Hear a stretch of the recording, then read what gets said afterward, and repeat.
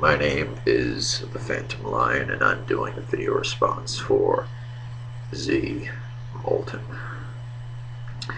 who is doing a documentary on masked tubers, I believe. So I'm just going to run through the questions. Am I a masked tuber?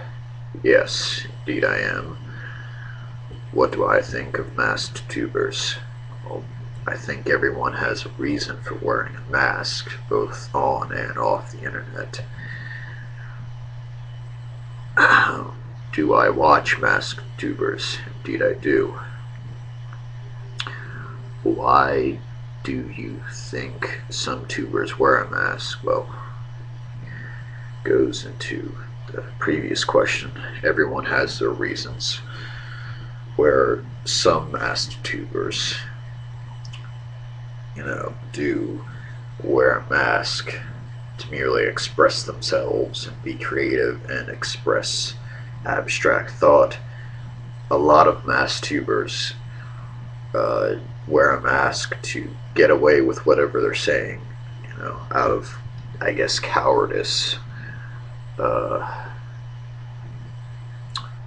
And which goes into the next question that I'm about to answer. What observations have you made about masked tubers? There are a lot of cowards here on YouTube and on the internet that hide their faces just to say a lot of slander, shit, and to try and screw with people. But those guys give the rest of us a real bad name, I think. Have masked tubers made you sad, happy? Nope. What is a masked tuber? And do I have any funny or memorable experience to share concerning masked tubers on YouTube? Well, I think that masked tubers, we're all individuals, really. Just because we wear a mask doesn't mean that we are faceless people.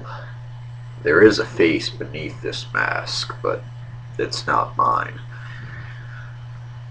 This, on the outside, is an expression of my inner self. I created this. I manifested this. I made the PhantomLion to be. Therefore, it is more me than my DNA or my genes make me up to be. We are who we aspire to be, essentially.